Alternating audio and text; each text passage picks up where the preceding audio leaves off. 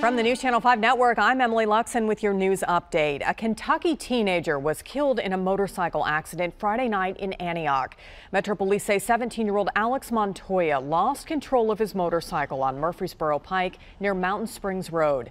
He tried to pass another vehicle and his motorcycle went off the road and hit a utility pole. He was not wearing a seatbelt and was thrown from the motorcycle. He died at the scene.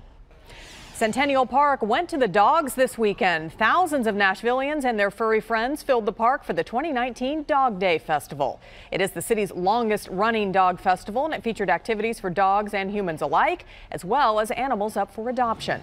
All proceeds from the event go to the Nashville Humane Association.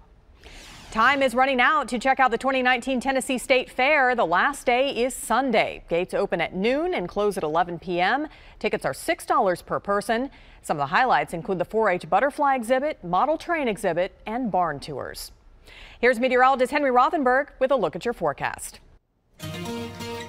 Well, Emily, as we go through tonight, it'll be a very pleasant night, down to 64 degrees. Hard to believe, football time kicking off over at Nissan Stadium. First home game against the Colts. Our Titans taking on the Colts at noon. It'll be nice for tailgate weather, 70s, 86 at kickoff, up to 92 by that fourth quarter. 7-day forecast shaping up like this. It's going to be a hot one, a lot of 90s on the board. Slight chances of rain as we end the week, 80s next weekend.